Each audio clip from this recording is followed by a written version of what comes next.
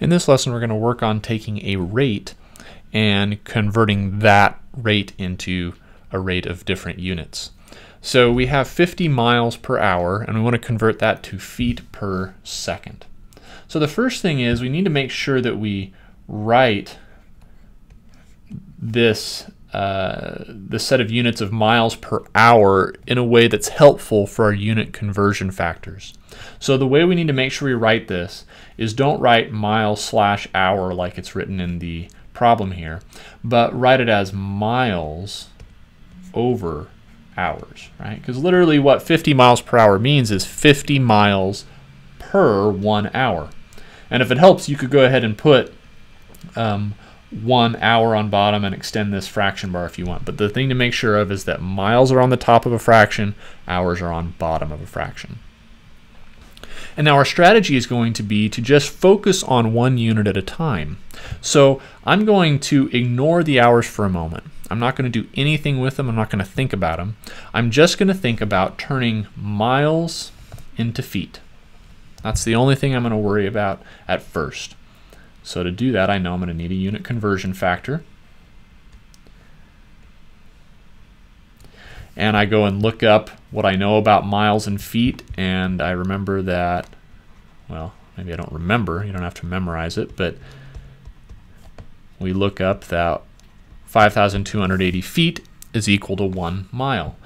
And because the miles are on top here and I want to get rid of them, I need a miles on bottom in the conversion factor so they cancel. So miles on bottom, feet on top, and I know there are 5,280 feet in 1 mile. So at this point, I have the unit of length completely taken care of. I have converted from miles to feet. Now that we've done that, we can focus on the hours, on the time. So we'll need another conversion factor, at least one more. And let's think about, we want to go from hours to seconds. So let's write out what we know about time units and hours and seconds and so on. So we know, of course, that there are 60 minutes in 1 hour. And of course, we know there are 60 seconds in 1 minute. So we'll probably have to use both of these facts. So I think the logical thing here is to first convert from hours to minutes. Now, so far, every time we've wanted to get rid of a particular unit, we put that unit in the bottom of the conversion factor.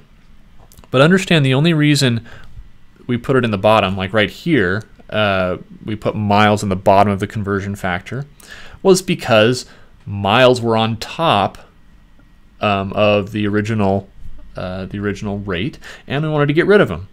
Well, now hours are on the bottom of this original rate, and we want to get rid of those hours. And so what we're going to do is understand that I better put hours on top of this conversion factor so that they cancel out. Because if hours were both on bottom, they wouldn't cancel with each other. So hours go on top, minutes go on bottom, and so I have 1 hour is equal to 60 minutes. Now, of course, that's not quite what we want, but it's getting us closer. Right? Minutes are closer to seconds than hours are. So we just need to do one more conversion factor to go from minutes to seconds. And since minutes are on bottom and I want to get rid of them, minutes go on top, seconds go on bottom. So there is 1 minute every 60 seconds. All right, so now we've got the units that we want. The only unit left on top is feet. The only unit left on bottom is seconds. So that's exactly what we want to have happen. Now we could, I suppose, multiply straight across 50 times 5,280 and 60 times 60 on bottom and then divide. But that's going to give us a division problem with huge numbers. So if you can easily see some things to cancel, go ahead and do that at this point. So for example, 50 ends in a 0, 60 ends in a 0, and remember, if two numbers both end in a 0, they can both be divided by 10. So we'll just say 50 divided by 10 is 5, 60 divided by 10 is 6. And we can do the same trick here with 5,280. So Divide that by 10, you get 528. Divide that by 10, you get 6. And then the only other thing to look at here is, 528, that's an even number, and 6 is an even number, so I could probably do some fairly easy canceling there. Let me use a different color to really differentiate it. So let's take 528 divided by 2. And just real quickly, as we do that, we get 264.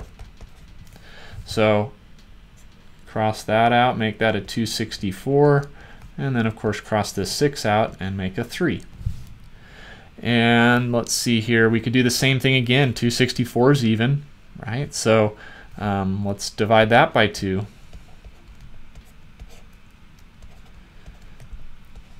And here we get 132. So I can cross that out, 132, as long as I also divide the 6 here by 2.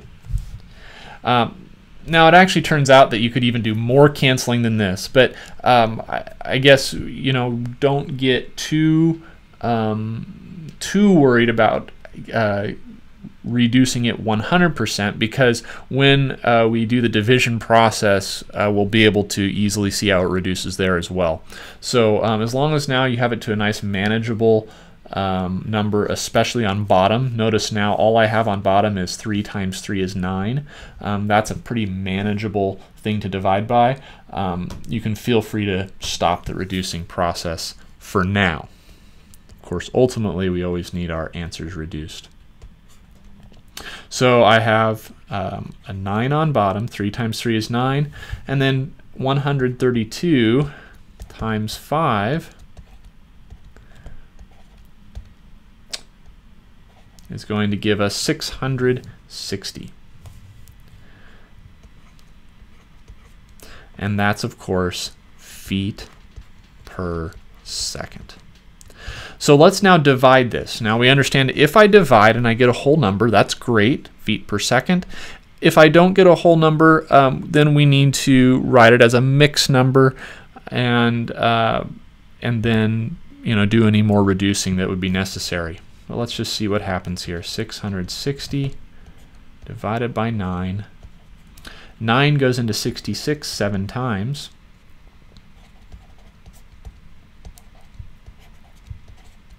Nine goes into 30 3 times.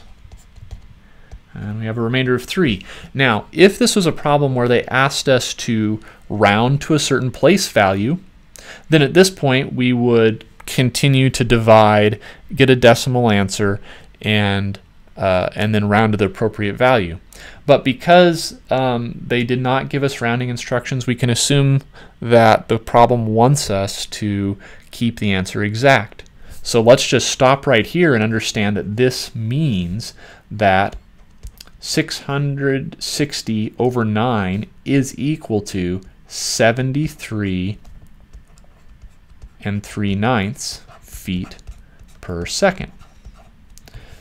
And then the only other thing we need to do here is understand, okay, 3/9 is not completely reduced. And so we'll just divide top and bottom by 3. Oops. And we'll end up with 73 1/3 feet per second. So converting rates can be tricky, but remember the strategy is just convert 1 unit at a time, and and ignore the other while you do that.